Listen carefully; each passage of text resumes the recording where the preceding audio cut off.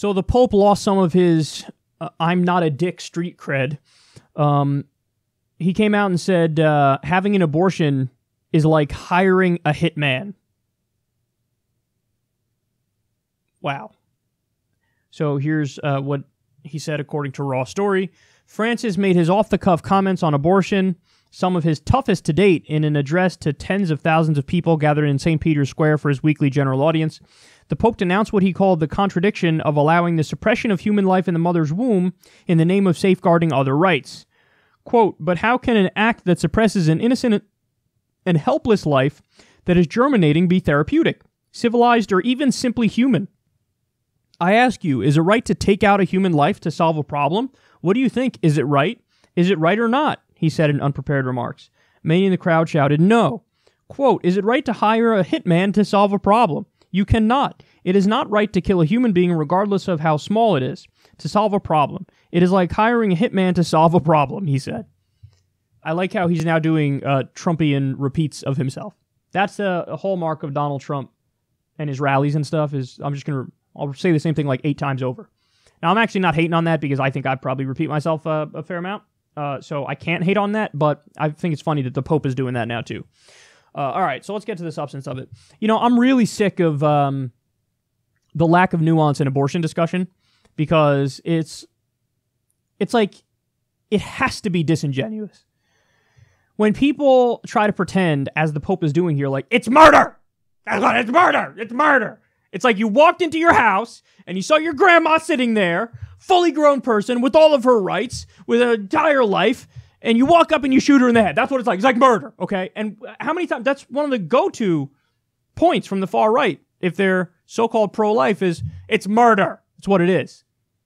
So you're not willing to make a distinction between, for example, maybe taking the morning after pill, or not even the morning after, put that aside, because that's not technically an abortion pill, but let's say taking the actual abortion pill.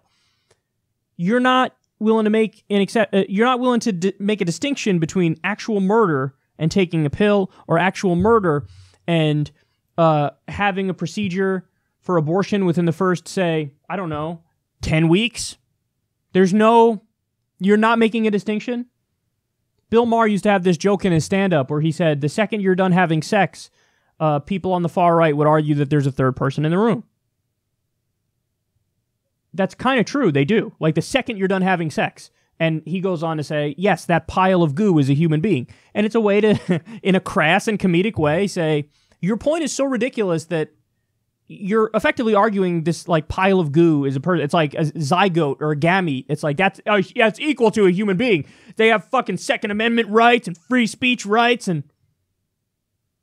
But we all know that's ridiculous. Now, I actually think nuance is dead in a variety of ways, though, because I don't agree whenever anybody on the far left might say, oh, you can have no rules at all, even up until, like, whatever, I don't know, 8 months in, when you're in the third trimester and fully formed in every way. Yeah, I think that that is much closer to being immoral and unethical, and I think that there is room to have reasonable regulations on the procedure, because that's the way it already is. By the way, my position is actually right in line with what Roe versus Wade is. Now, Roe versus Wade has been amended in subsequent cases, so it's not fully standing on its own.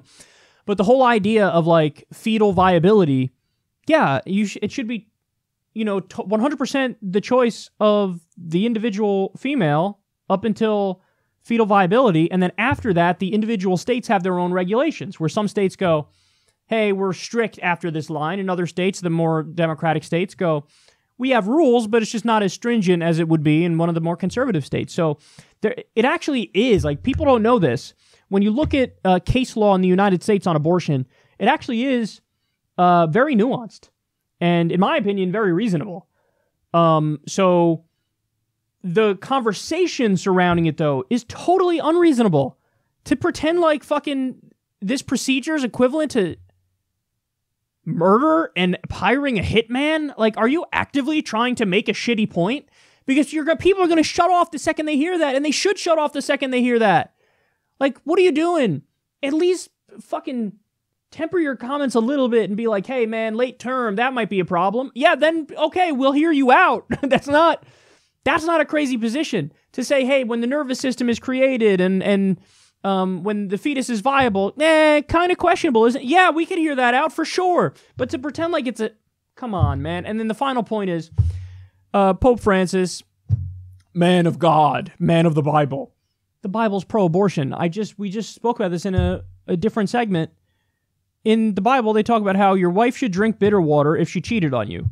And if she miscarries, has an abortion, after she drinks the bitter water, that's good, because then that was the other dude's baby. That was his fetus. So if the Bible's pro-abortion, and virtually across the board, the hardline religious figures are against abortion, that makes no sense. It means you didn't read your fucking own book. Now, sure, there are other parts of the Bible where you can interpret it as being against abortion, but actually the most straightforward interpretation is the passage I gave you, which is very clearly pro-abortion.